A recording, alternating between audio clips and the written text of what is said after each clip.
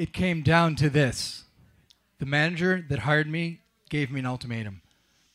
Look, David, either you can talk like a girl and bring up your numbers, or I'm going to have to let you go. I'm sorry.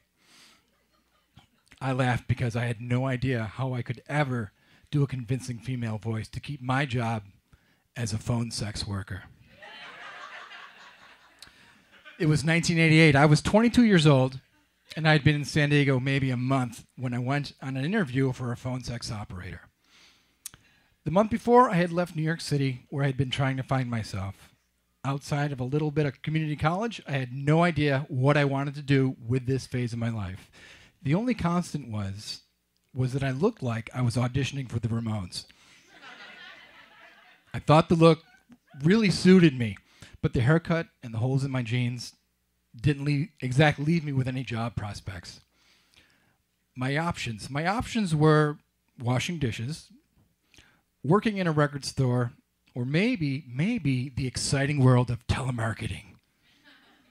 I always hated the idea of using the word sir or ma'am in any job, so I opted for the phone sex worker position.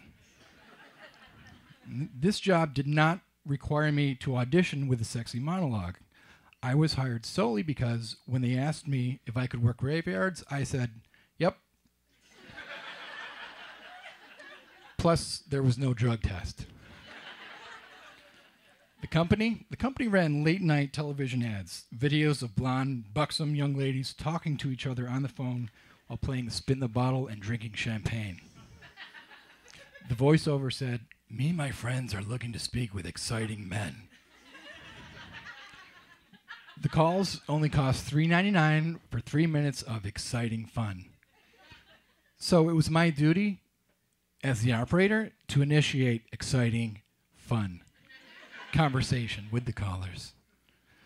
The callers were mostly guys calling in to speak to girls, and I, of course, am a guy, the only guy that worked there. So I dug down deep into my job faking skills, and I came up with this young, smoky drawl, actually making me sound kind of somewhat believable. What I picked up from the real girls I worked with in the office was that they could speak to these hordes of men without hardly ever having to get sexual. These calls are really like a bunch of first dates, talking about favorite TV shows, music, where you live, how tall you are. Occasionally, some guy just wanted to talk about how swollen his balls were. I was a 22-year-old red-blooded guy. I wanted to have sex without a telephone in my hand. So for every 25 guys that were phoning in, there were actually a few girls calling in. And a couple of those few girls kept calling back to speak to me. All this was new to me. Coming of age, I suffered from acute low self-esteem. I had bad skin. I was an awkward, gangly-looking kid. I couldn't play sports. I didn't even understand sports. I was shunned by anyone remotely popular, especially the girls. I gravitated toward this other scene. I had long hair, and I liked punk rock. Now, for my male voice on this job, I had chosen the moniker Joey. This was after my childhood idol, Joey Ramone. And with the attention of these girls, I was Joey Ramone, the unlikely, desirable rock star. I went from having low self-esteem and absolutely no clue how to ever talk to girls, period, to being in a job where I was talking to girls about sex every night. Some of them even asked me to meet them in person so we could do more than talk. But despite the rosy self-descriptions these girls gave me, I had no delusions. I was pretty confident that if I met these girls in person, they would be hideous. But even besides that, the office had a rule. One single rule we were to abide by. The one single rule: do not ever, ever, under any circumstances, give out the address or location of the office. Ever. Don't do that. Everything else was fair game, as long as we didn't break this rule. It was in a frame sign on every desk. It was also etched across my brain. to meet any of these people in person would be phone sex jihad. I came to embrace this job, really. Like I was a radio talent. People would tune into me and what I might say or do. These were just characters that I played, like putting on an apron that I would take on and off when I was going to go to work. I suspect that Rush Limbaugh, in real life, he wears Birkenstocks, he masturbates to Rachel Maddow,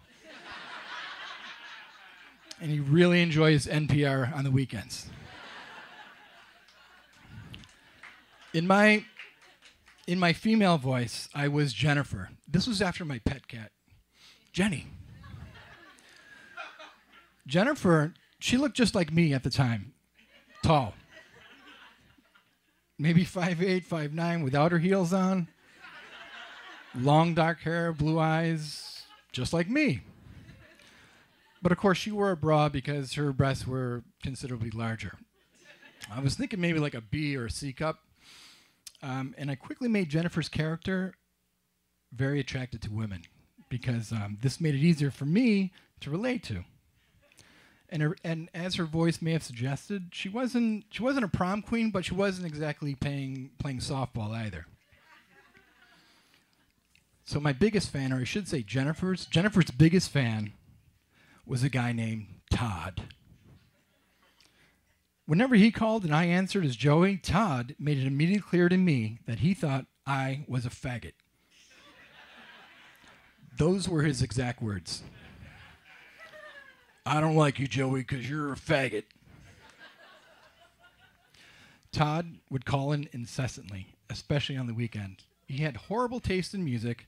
He was into bands like Styx and Toto. He loved movies with Chuck Norris. And don't even get Todd started on the WWF. He believed Hulk Hogan was the Messiah. Now, I had known guys exactly like Todd for years. In elementary school, Todd was the same guy that never picked me for dodgeball. In junior high, he was the guy that stole my lunch out of my locker and ate it in front of me. By high school, Todd was the guy that threw a milk carton at me through the window of his Camaro. So meeting him years later, when he called into the phone sex line that I worked at, it was a goddamn miracle. Sometimes, just to rile Todd up, I would use my Joey voice to talk to Todd about how great an ass that Jennifer had. Sometimes.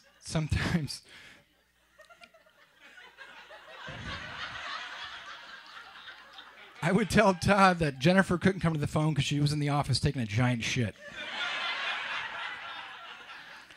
This pissed Todd off to no end.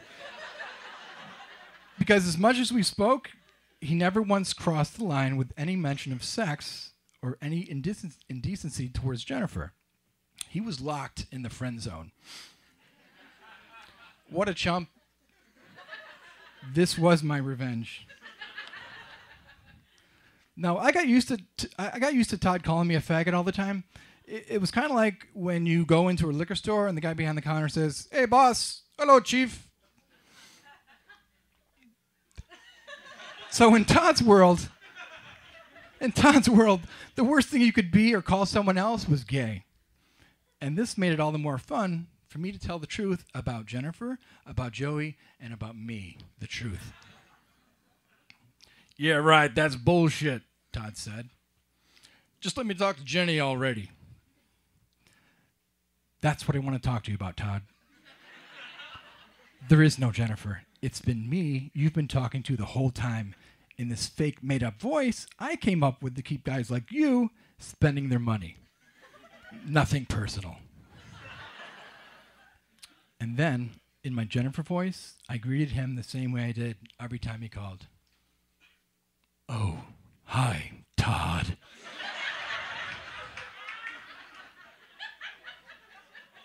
The line went quiet for a minute, then I heard Todd say, "I ain't no faggot."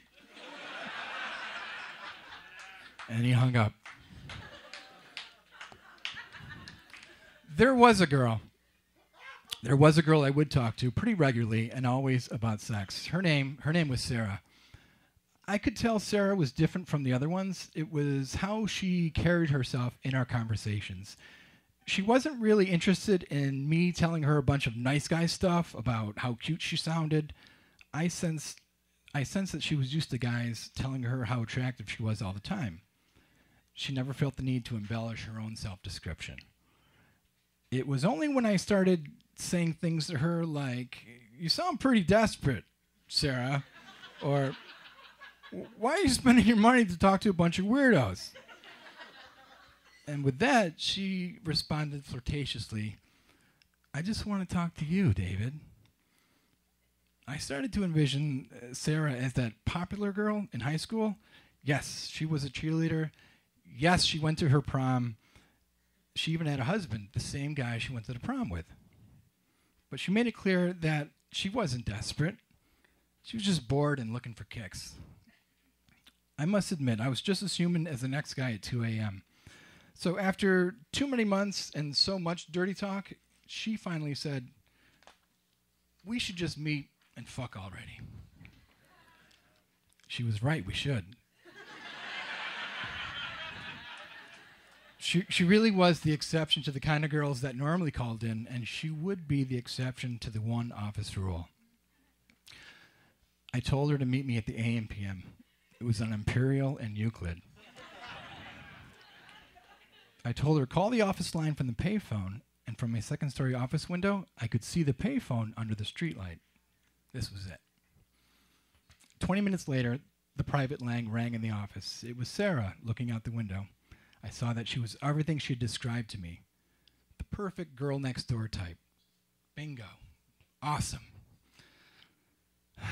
In my best ransom exchange voice, I said, "Go in the store and grab some wine coolers, and I'll come meet you in the parking lot." We quickly got past our overdue in-person introduction, and maybe a half a wine cool later, we consummated what we had been talking about for months. I decided as long as I had her there, and I was at work, I figured I'd put her to use and give the callers an extra treat. I handed her the receiver, and I let her have her breathing fill in for exciting fun. I remember thinking, man, my quota must be jumping right now. Later that morning, I heard the door unlock, an hour earlier than expected. It all happened in slow motion. My boss spied the trail of clothes littering the office carpet, the empty wine coolers. The gig was up. The boss caught us both trying to recover our pants. I knew I'd be fired, but at that moment, I was okay with it. I think I had earned my retirement having done everything I could have hoped to get away with. Some jobs have perks, like Hawaiian shirt day or free pizza lunch Fridays, or maybe getting your picture in a frame for Employee of the Month. The perk here was doing what every human being wanted to do. I had lost my fear of rejection. Yes, I had broken the golden rule, and I gave the whole secret up to our operation. Besides our location, the real secret was that we were all just lonely people too. People that needed somebody to tell us that we were funny, that we sounded cute, that we seemed clever, that we were desired. Sure, the callers were paying for that service, but I was looking for it too. I might have been getting paid to do it, but I was just as desperate as Todd. David Latham.